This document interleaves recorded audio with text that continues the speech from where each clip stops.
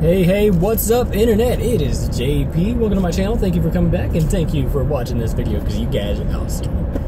What's trending in the news today is water on Mars. So since 2011, we've known that for a very long time there's been speculation of water on Mars, but since 2011, one researcher had proposed that we will find something in the next few years. Well, it turns out 4 years later, found water.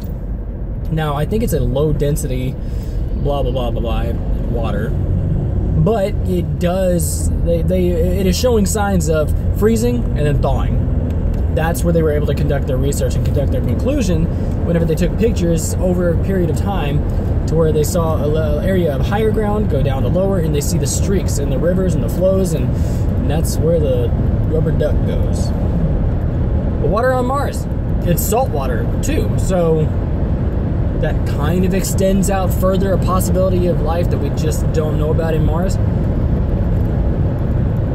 Maybe not.